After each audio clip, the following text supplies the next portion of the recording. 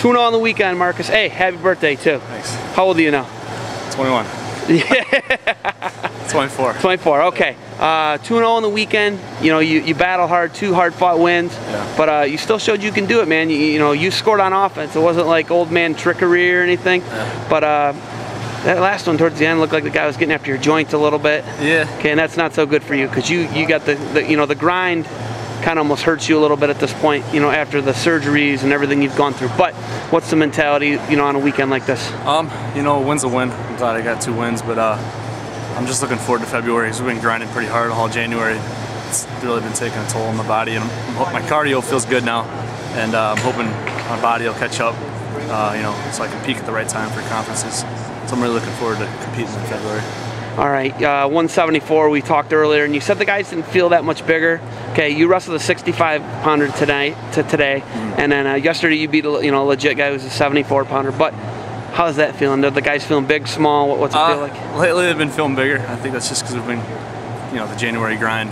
My weight's a little bit lighter too, so I'm thinking this month I need to really hit the weight room hard. And get, you know, because beginning of the year I felt fine. Lately I've been feeling a little bit bigger, a little bit stronger. It's been a little tougher to finish on shots, I feel like. So hit the weights, maybe they'll change. So between here and, you know, the EWL, February 7th or March 7th, yeah. You think you got to put on a little weight? Yeah, I'm hopefully put on 5, 6, 7 more pounds. Cause I've been way out of practice underweight, so I need to pick it up a little bit. Okay, I saw against Pitt, you wrestled a guy that's kind of a bigger, stronger guy in Sullivan.